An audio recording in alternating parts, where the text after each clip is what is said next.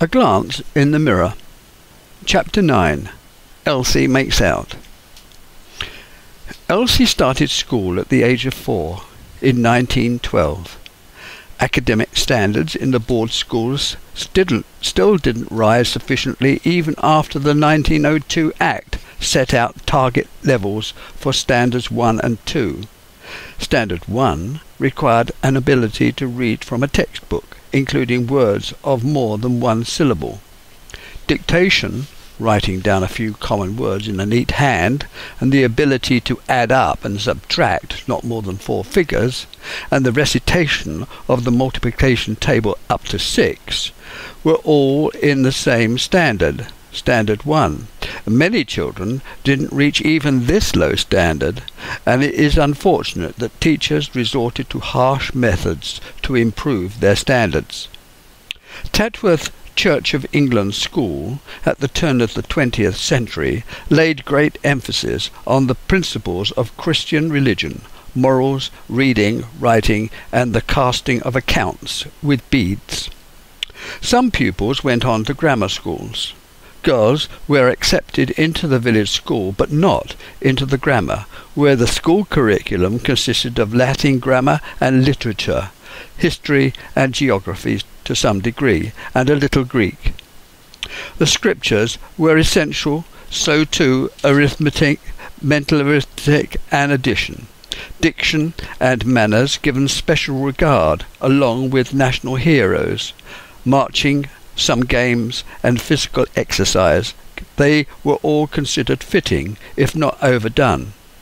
Boys attended 6 days of the week and church on Sundays. Those parishioners who valued education, the ability to read and write and reckon, were usually those who could afford to do without their child's labour for as long as was necessary. Those folk were tradesmen, yeoman farmers, and lesser gentry.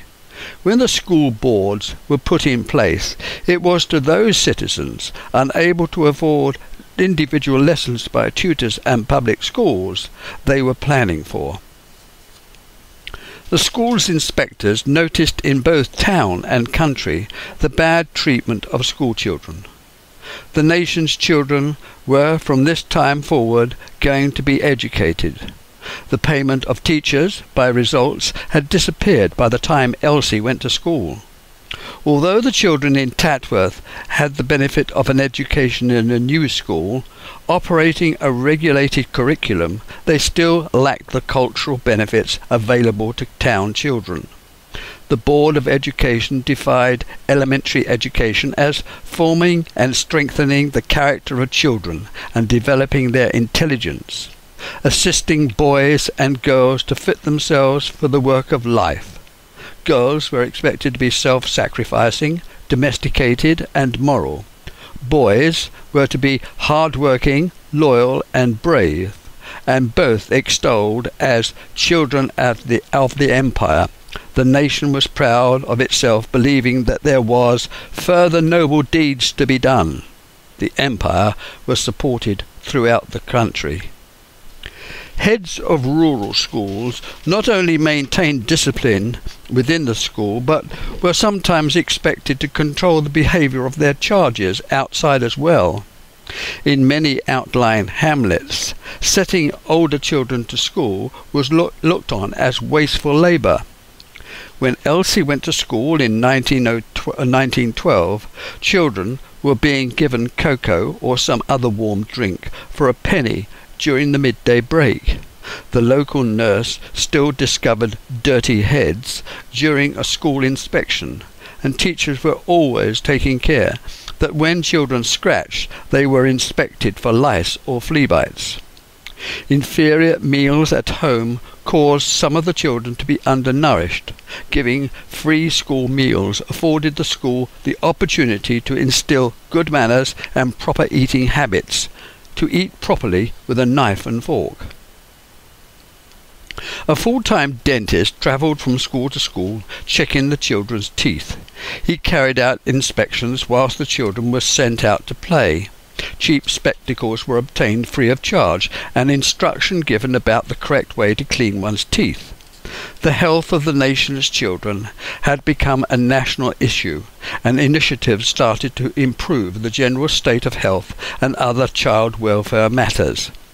The Rowntree Foundation highlighted the serious physical deterioration amongst the poorer sections of the community in their 1901 publication. The First World War evened out the vast differences between the children's health in good and bad areas by government inspection. At the turn of the 20th century, most working-class families expected their children to contribute to the running of the household. Tasks were learned that followed their parents round the home, helping as they went. The boys took on the heavier work, whilst the girls helped with the sewing and food preparation. Water had to be brought from the stream and wood from the stack, and every day had its routine of household chores before going to school. It was expected that Elsie and her sisters helped their mother look after the chickens, fetch the eggs and clean them out. The washing had to be mangled, hung out, turned and then ironed when dry. The vegetables gathered from the garden were washed and put away for the next meal. There was a half-time system at the mill. Children over the age of 10 could do limited work hours whilst receiving their education, and this continued until well into the 1920s. The First World War had carried the momentum of social change, shattering the old ways. Things were never to be the same again. It wasn't long before the working class had had to adapt. The upper classes, particularly the large landowners, lost their sons who were going to take over working the estate. Children still worked at the mill, crawling under the looms with bare feet to stop slipping, to retrieve the ends of broken threads. These ends had to be instantly repaired in very hot and damp conditions, to quickly get the gliding jennies back into action again. They felt proud they were contributing to the family's income, as they felt the sixpence in their pockets. The children of farm workers also turned their hand to the work in the fields, picking up stones, weeding the crops, and collecting potatoes. No child of the poor was allowed to get away from working for their keep. The bell on the schoolhouse roof tolled at 9 o'clock. It seemed very loud, and the pigeons scattered at its sound. The noisiness of the children greeting friends subsided, and the running around stilled. Lines were formed outside the door, and all waited for the teacher to admit them. No talking was allowed, and each child allotted a seat, after the girls put on their pinnies. Any late comer received a black mark, and this was entered into the term report. The roll was called when attendance were ticked off in red. All the Collins children went to this school. There was no escaping either the building of its influence or its influence. It was built opposite Rosalie Cottage. Prayers and hymns started the day at the school assembly, always the well-known favourites, learnt by heart, as the scholastic subjects were reinforced by repeating them in rhyme, intoned in a sing-song fashion. It was an unchanging ritual, going back generations. Classes started at 9 o'clock and lasted until 3:30 every day. These went on until she was 14.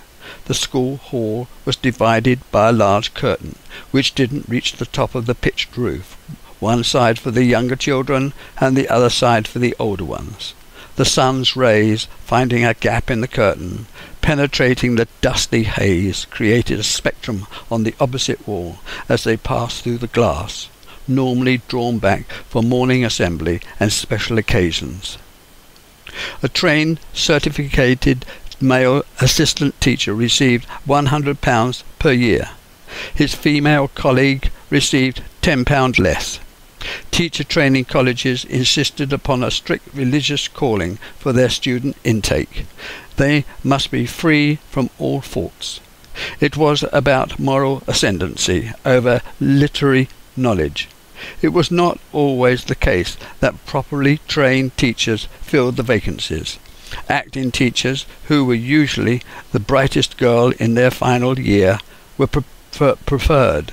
Heads considered that they understood their jobs better and had an empathy with their charges. Elementary teachers were uncultivated and imperfectly educated, commented one school inspector. It was not unusual for the local squire or magistrate to require school teachers to attend Sunday school, play the piano, and organise out-of-school educational trips without payment. The first and second year children followed the seasons with calendar records, noting when the first snowdrop showed itself, when the first cuckoo called, and when the first swallows flew. The class would be given the task of drawing these, and the best ones displayed on the wall. The infants and newcomers used slates and squeaky slate pencils. They followed approved lessons like English and arithmetic, examined by the local authority. Scripture was compulsory for all, and once a week the vicar would come to talk about moral behaviour, told in the form of a story. Country children were taught to observe and appreciate the countryside, and local history sometimes by a village elder. When the class was considered capable, they were given lead pencils and told to copy letters of the alphabet and words from cardboard specimens. The next stage, after obtaining the correct standard, exercise books with faint green lines were passed out, was to copy off the blackboard simple sentences, and this carried them to the next stage, linking sentences together to make a paragraph.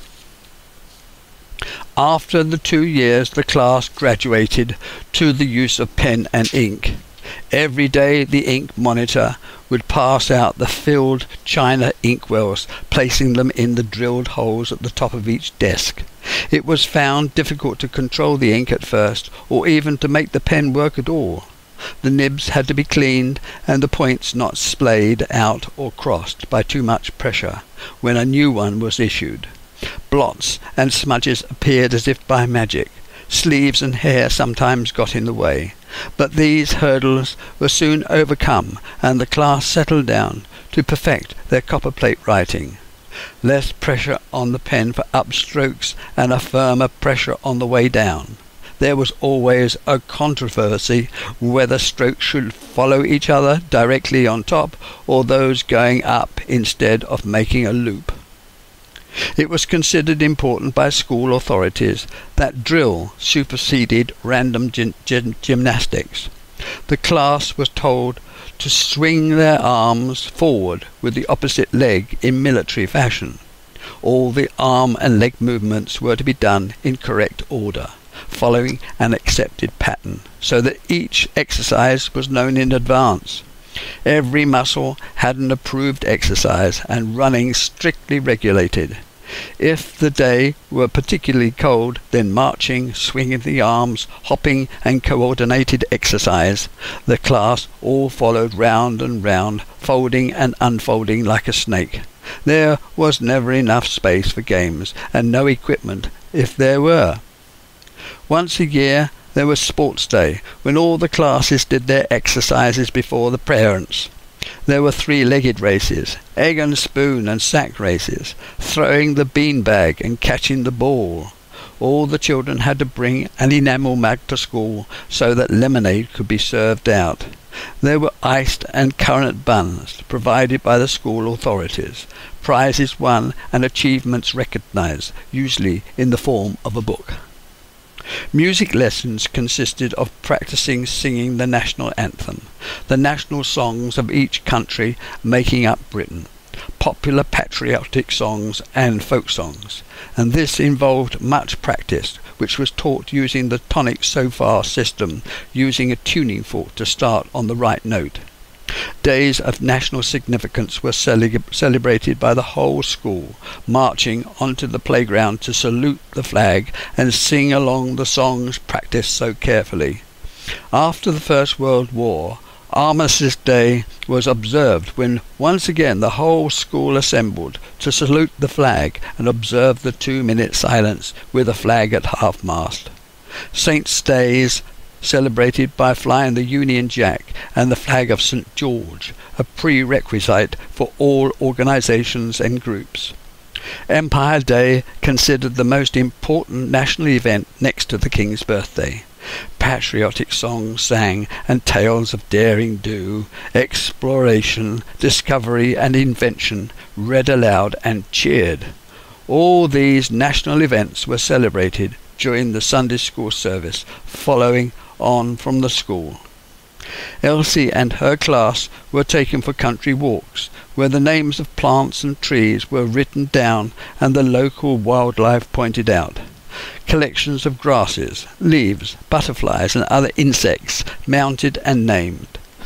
Records of when certain things happened throughout the year were copied down, and the older children made their own sketchbooks, which were initialed and coloured up. Prizes were presented in the hall at the end of each year, and these were mostly books, religious books, Bibles and hymn books.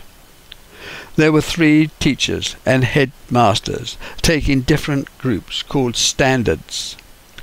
Infants were taught to knit dishcloths and to patch holes and darn. Elementary dressmaking, buttonhole stitching and pleating were also taught. Reading was considered especially important and frequently checked by the school inspector. The quality of writing using correct English, neatly formed, geography, history and nature study, needlework, cooking and gardening. Most girls had long hair, plaits or ponytails. When leaving school for work, hair was put up, either in a bun or braids round the head or draped either side below the ears. Where possible, in large families, most of the clothes would be hand-me-downs. If these were not available, they were purchased at bring-and-buy sales or made by mother. Father repaired the shoes in the outhouse, hammering in the long blakies and studs. Generally, the dresses were of checked gingham, knitted socks and cotton knickers. Winter wear, usually navy skirts attached to a bodice with hand-knitted jumper, knee-high socks, brown lace-up shoes, knitted woolen vest, a liberty bodice, buttoned down the front, an assortment of other buttons to hold up suspenders and knickers. In extremely cold weather, fleecy knickers were worn with a pocket for a handkerchief. Nothing was ever wasted in the clothing line. Discarded clothes were cut down, shortened, taken up, patched, darned or cut into squares for rag rugs. Worn sheets turned side to middle or made into pillowcases. Worn pillowcases became handkerchiefs, liners or tea towels. There was no end to the amount of make-do and men necessary to look after a large family. All families had a rag bag, the contents useful for repairs or making up patchwork quilts and mats. The only outside school building was the coal shed and a row of lavatories in the playground. They contained a wooden seat over a bucket that was emptied each week by the school caretaker, who also provided the torn-up newspaper on a string. There were lessons on health and hygiene, the importance of washing hair, and emphasized as was brushing teeth, cutting nails, and what was good to eat. The importance of bathing, the girls were taught how to look after babies. However, there were no lessons on sex. Girls were instructed on how to look after and run a home, and this was linked to sewing and make-up of curtains and covers. Boys were instructed how to dig, why to dig, and how to plant out vegetables and run a greenhouse. Simple woodwork lessons explained how tools were used and for what reason. There were talks on how to avoid common ailments by a local nurse, who cautioned about practicing old country remedies, dispelling superstitions and tales of false beliefs, especially about the menstruation period. Some children smelled strongly, and no one wanted to share a desk with them. Much of the nurse's talk was trying to make children aware without spelling out the truth. Children sometimes wore underneath underwear all the year through. There was neither school milk nor lunches. Sandwiches were eaten at the lunch break. There was always water from the tap in the playground. The eldest children did not finish until 3:45 to give the infants and their mothers time to clear the front entrance, and those children who had an elder brother or sister to take them home had to wait outside. The rooms were well lit because there were such large windows set into the gable ends. In winter it was always cold due to the high ceilings. 2 large round stoves heated both ends of the room. However much the stoves were stoked up, it was never sufficient to heat the corners. The floor was bare boards which gave off clouds of dust whenever there was any movement, particularly when there was the morning assembly and for the dancing class. Infants were taught to knit with 2 needles and then 4, darning using wooden mushrooms, how to turn, hem and take up and gather in, how to sew on buttons, make floorcloths and cover buttons were taught. Fraying out, removing each separate thread from a patch of material and unpicking. Unravelling an old woolen garment were methods used to provide material to make up for new. Sewing bags made and each girl's initials graced the sides. These were end-of-term tests and used by the teachers to keep one class quiet whilst the other in the room carried on with their reading and writing. Material was supplied by the council, always white cotton. From this article of clothing were made pillowcases and nighties. Patterns had to be traced suitable for the child's size. There was a communal box of thimbles, needles and thread. Embroidery with coloured wool made simple samplers. A school inspector of the day noted that a number of children had died through diphtheria. The winter always brought the usual bout of illnesses: whooping cough, mumps, chickenpox, scarlatina, diphtheria, scarlet fever, colds and influenza. The school's medical officer had to be notified especially of an outbreak. These problems affected the standard of education. Special lessons were arranged for children to catch up with lost lessons.